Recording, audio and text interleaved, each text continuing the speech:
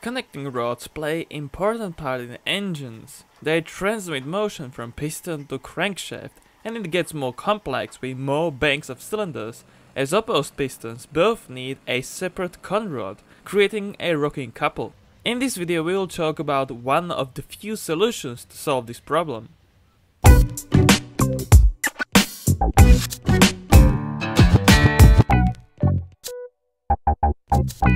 In a multi-bank engine, conrods are most often placed side by side on a single crankpin, and this offsets the other bank a few centimeters. It is a rocking couple, which can also be made as a master and slave type.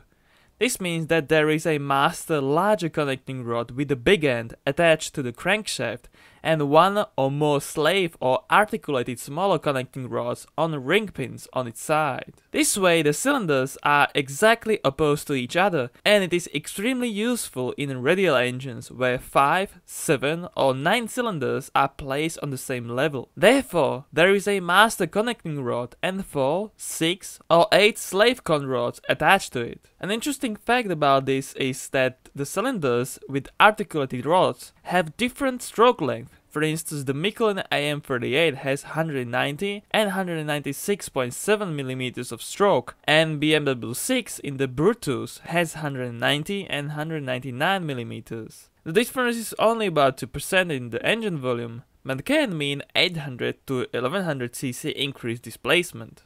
Other examples are Bristol Centaurus, BMW 132, Pratt & Whitney R1830 Twin Wasp, General Electric 7FDL, Renault AG, and many others, most notably any radial engines.